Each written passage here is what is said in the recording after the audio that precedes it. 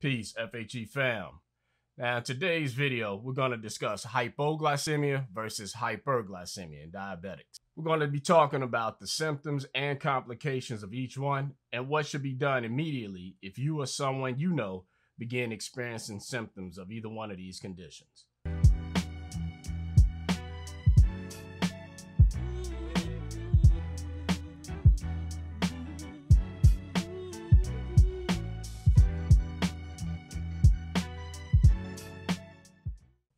Welcome back to the channel. My name is James Lee Grant from Focus Health Elevations.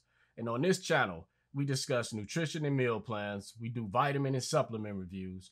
We demonstrate proper form on a variety of different exercises. And we also discuss topics on meditation, spirituality, mental and emotional health as well. If that sounds like something you or someone you know may benefit from, go ahead and subscribe to the channel and hit that notification bell so you can stay up to date on any new videos we put out. Now, our goal is to build a strong community and support system for those of us that may be experiencing the same daily challenges. Health is wealth. You know what time it is, so let's get it. There's two conditions in diabetes, one called hypoglycemia and the other one hyperglycemia, which basically we're just talking about low blood sugar and high blood sugar. So if we're talking about a low or a high blood sugar level, then we must first understand and define what a normal blood sugar level, or also known as glucose level, is. Glucose is the primary source of energy for all cells and organs in our bodies. Super important, right? So in order for our brain cells or our muscle cells to get energy, they need glucose. Now, if you want to know more about glucose in depth, leave a comment below and maybe we'll do a whole separate video explaining glucose even further. But now that we know just a little bit about glucose, and we're talking about low levels or high levels of glucose, what is a normal or normal range of glucose?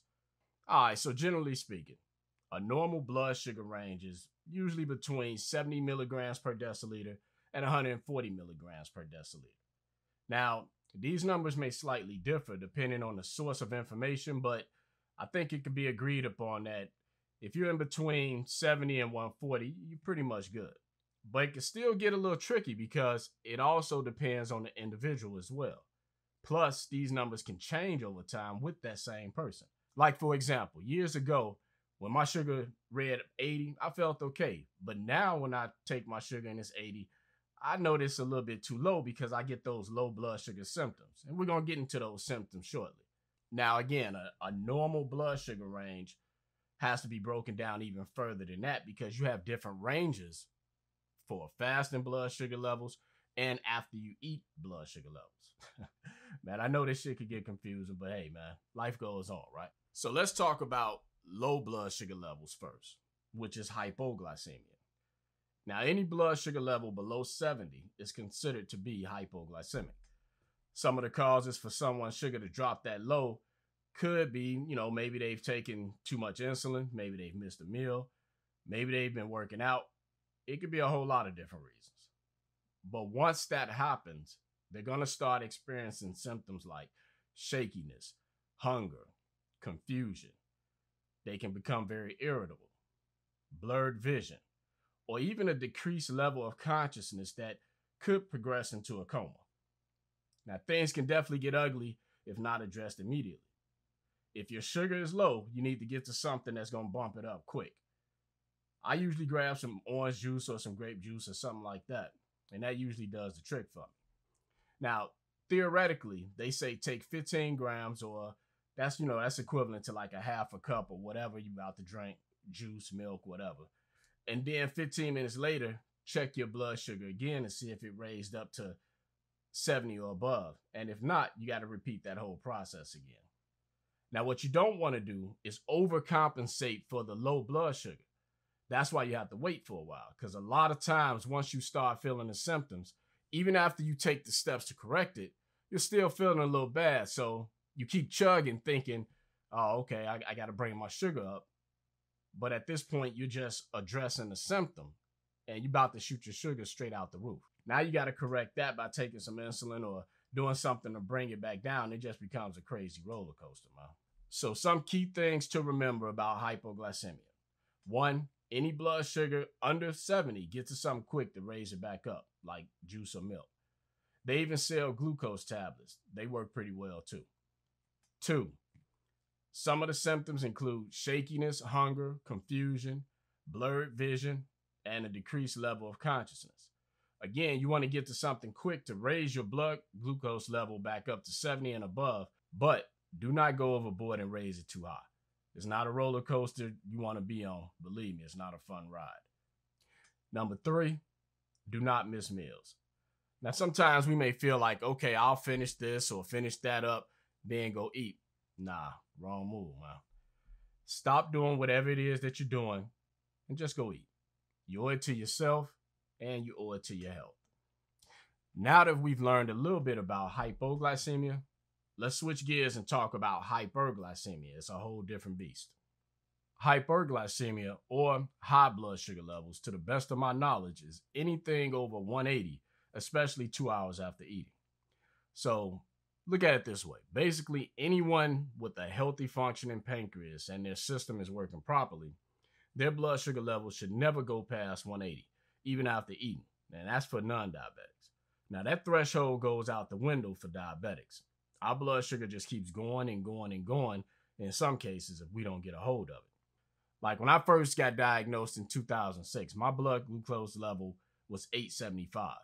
Now, keep in mind, anything over 180 is high, so 875 is way past normal and very dangerous. Some people go into diabetic comas at that high of a level, so I'm blessed, grateful, and fortunate that I didn't. Here's a question for the diabetics watching. What has been your highest blood sugar reading, and how did it make you feel, and what did you do to bring it down? Leave a comment below. Let's talk about it. But like I was saying, 875 is very serious, and I was hospitalized. Now, I may go deeper into that story in another video, but some of the symptoms of high blood sugar is different from having low blood sugar. These symptoms include increased thirst, having to urinate a lot, fatigue, extreme tiredness, shortness of breath, and dry mouth. Now, some of the causes would be not having enough insulin to cover a meal, eating a meal high in carbohydrates, drinking a beverage high in sugar, and believe it or not, stress. Stress can definitely have a huge impact on your blood sugar levels, so get your woos on. So what should you do if your blood sugar is too high? Well, if you're on insulin, get to your insulin quick. The sooner you bring your blood sugar down, the better. In some situations, exercising and doing some cardio, doing some light cardio like riding a bike or walking can be beneficial, but you have to be careful in those situations because sometimes it works and sometimes it makes your sugar go higher, depending on the intensity of your exercise. Now, I've had great results with taking like a 45-minute walk. It definitely works wonders. Now, a few other things that I just want to mention that has worked for me is apple cider vinegar, cinnamon, and even pickle juice. These are just some of the things that I'm sharing that I've gotten good results from. Hey, I have an idea. Share some of the things that have worked for you down in the comments, because that's what this is really all about. We can all share info back and forth on how to improve on managing our blood sugar levels more effectively. Now, me personally, even though I'm on insulin at the moment, I'm always looking for more holistic ways to control my blood sugar properly. Now, there's some who argue that, that's not possible, or, once you're on insulin, you're on it for life, but I'm not selling for that. I believe the body can heal itself with the proper nutrition and exercise and different healing herbs that were naturally placed here on this planet. We just have to discipline ourselves completely and break the bad habits that got us in this condition in the first place. We also have to have a good understanding of how the body truly works. Because I totally believe, like, if you take care of your body, it'll take care of you. So with that being said, FHE fam, I hope you enjoyed the video. And if you did, go ahead, hit that like button. It helps to grow the channel. Subscribe if you haven't already. And hit that notification bell.